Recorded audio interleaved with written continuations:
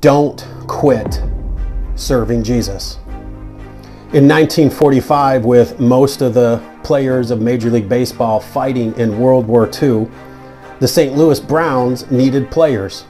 So they called up one of their players from the minor leagues, a player who had spent years in the minors and probably was never going to make it to the majors unless the event of World War II happened.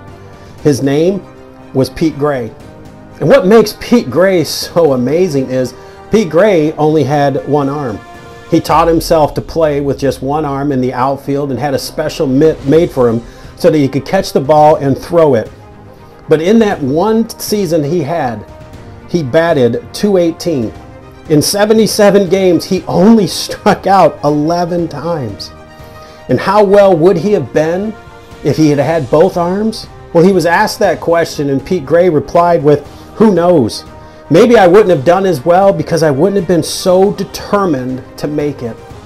In September, he was sent back down to the minor leagues. But he said this was the achievement of his life. It was the happiest time he ever had.